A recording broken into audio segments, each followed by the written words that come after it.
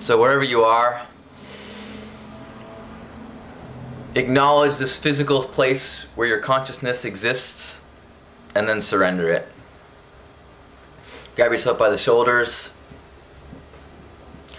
and be aware of all those sensations as gifts, but know that the way you perceive all these things, the perception of all of this is a gift.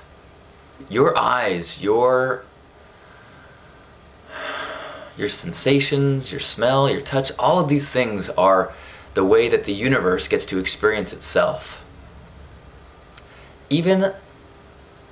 And the love you feel, the joy, those are the universe's way of kind of masturbating, getting to feel the joy of its own creation, which we are a part of.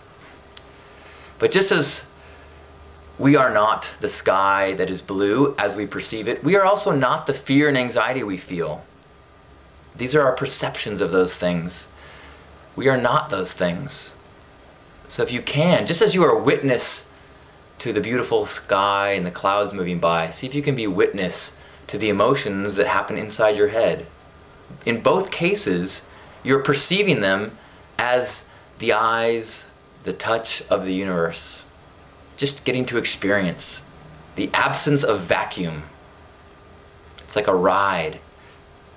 And if what you are perceiving, if what you are experiencing is not pleasant to you, it is your job, perhaps your only job, to shift that, either by changing the direction that you're looking, or by aiding and changing the experience itself, or by changing the way you see that experience until you do feel joy and happiness.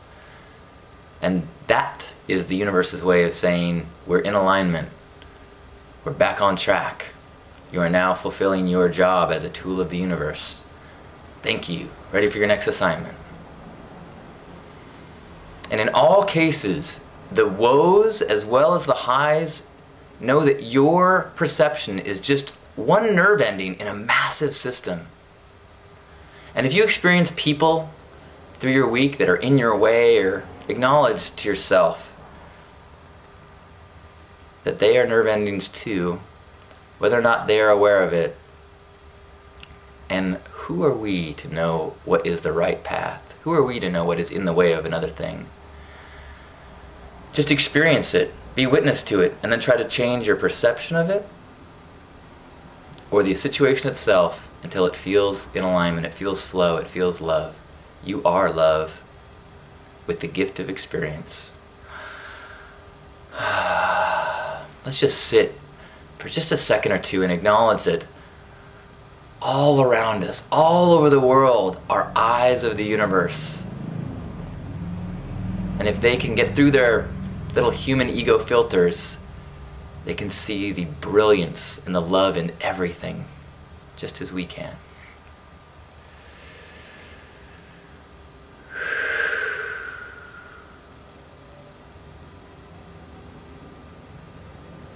On behalf of Grandpa Caleb and all the love warriors here, happy Hug Nation. I love you.